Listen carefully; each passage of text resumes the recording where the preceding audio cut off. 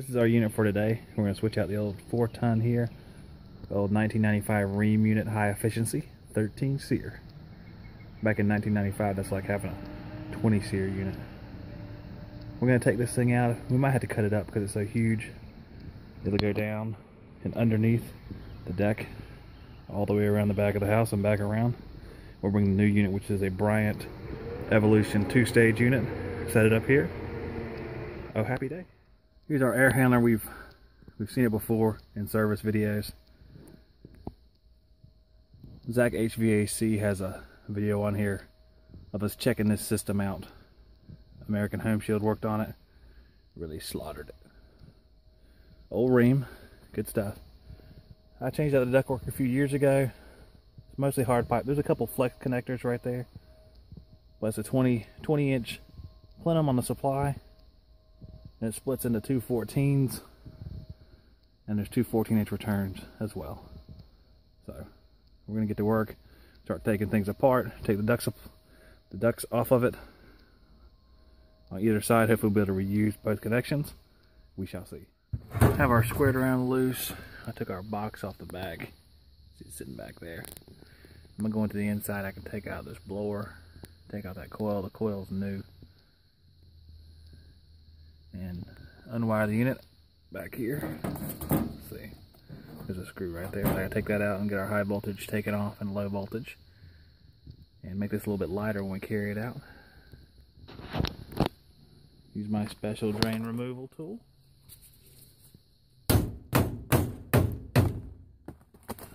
Oh, fits every size drain. See? Our air handler is taken apart. Our blower was right here. We had 3 screws and it just slides right out. The coil itself, you can see here, it's an aluminum coil. It's a replacement coil. It's made by Allstyle. Evidently Allstyle started replacing the original Ream coils. The original coil had a TXV. This one has an orifice. I did not put this coil in. I would guess they were supposed to add a TXV, but they didn't. But, oh well. It's coming out now.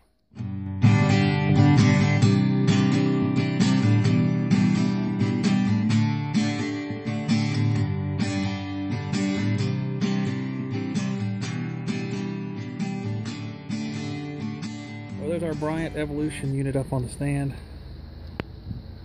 That was a super duper pain in the ass to do. We went in from underneath here, all the way out to the other side of this monster deck here. Problem was, we slid in and it was fine. We got to about this point and there's dropped girders here and here. We had to go underneath them, but the unit was too tall. So we had to actually take the unit apart while we were underneath there to get it the rest of the way. Oh, it was a good time. But it's over there now, so we're gonna concentrate on the air handler. So if I had to come back tomorrow, I can be outside with the heat pump. It'll be nice. We are preparing to hang the air handler up. We have, let's see, let me get the name right on these things. I call them Sammys because Top Tech wood vertical hangers for 3/8 all thread rod. So you see our all thread rod there. We have 1, 2, 3, 4. And we'll put our all thread rod down here, one on the other side, and beneath it will be a unistrut hanger. You see the unistrut hangers there.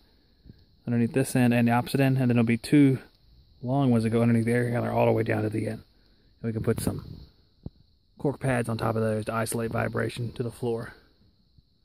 Works pretty good in these tall crawl spaces where you want to set it on the ground.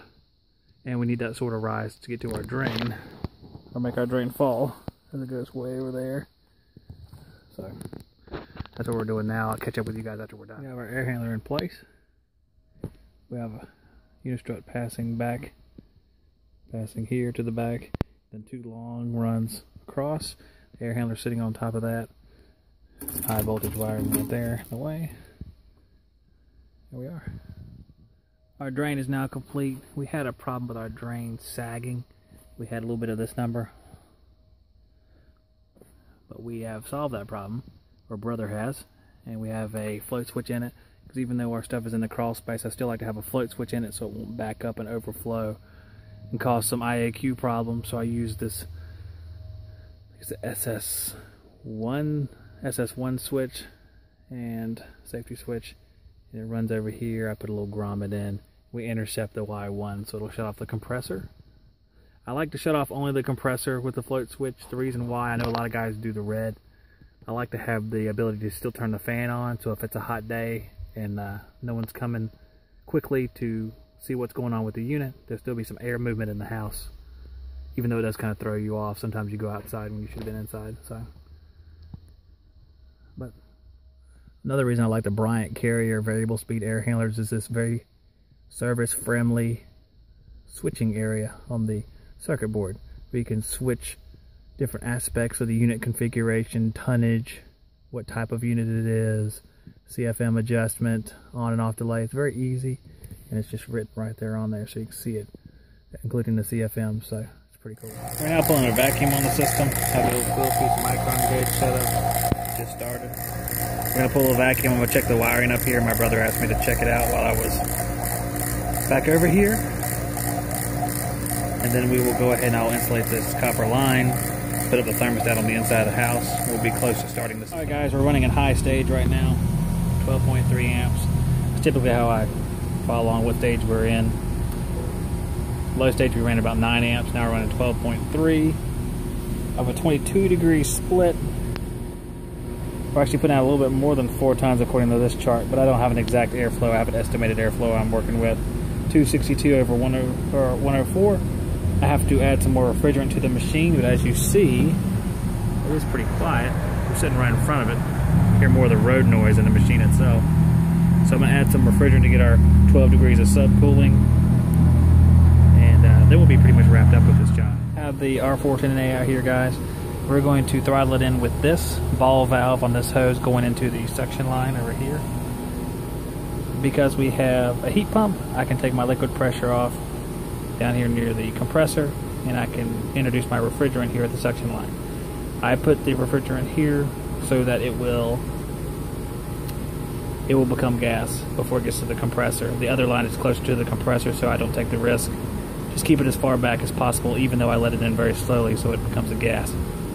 But I'm going to go ahead and put it in because over here, as we see, we have only 0.2 degree subcooling, so we have a ways to go. So I'm going to go ahead and add the refrigerant we need, and I will catch you guys on the flip side. We are about 2 pounds into charging. 275 over 96, getting kind of cold inside. We have an 8.5 degree subcooling right now, so we're almost there. I'm going to add the last little bit of charge. As you can see, we have our probe still taking our measurements. Our indoor air probes are in the return grill and supply grill to get our temperatures. So what I'm going to do is add this little bit of charge, and we should be done with this, and I'll give you a little bit of a shot of the unit running from a distance so you can see how quiet it is, because it's actually pretty impressive, and I like how it's put together. We have a transformer outside for the board. We have a connections for our evolution controller and the connections for a regular thermostat. We have our contactor and capacitor, low voltage wiring there. So pretty basic, yet real efficient, real quiet. So far so good.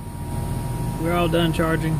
Ended up putting not 25 pounds, almost 3 pounds in the machine to get the charge correct. Our subcooling's bouncing from 10 to around 11 degrees, so we're good to go. Compressor's running at 12.7 amps. Everything looks good. I'm gonna button everything back up, take my hoses loose, get everything picked up, but I think we were successful today. So real impressive with the machine. We did put the dryer outside. I don't want to blame anybody, but it was my brother's fault. But we did paint it. It actually already brazed it in, so we'll just paint it up real nice and it'll last a long time. It'll last longer than that dryer. Here's our unit running. You can barely hear it. Really nice, reminds me of the Ohio main lines. I guess they're pretty similar to that as far as sound. But everything worked out pretty good. I'll definitely sell the system again. I think it's worthwhile. It's also a coastal unit. It's a BNC, so it's coastal grade, so you can actually put it on at the beach.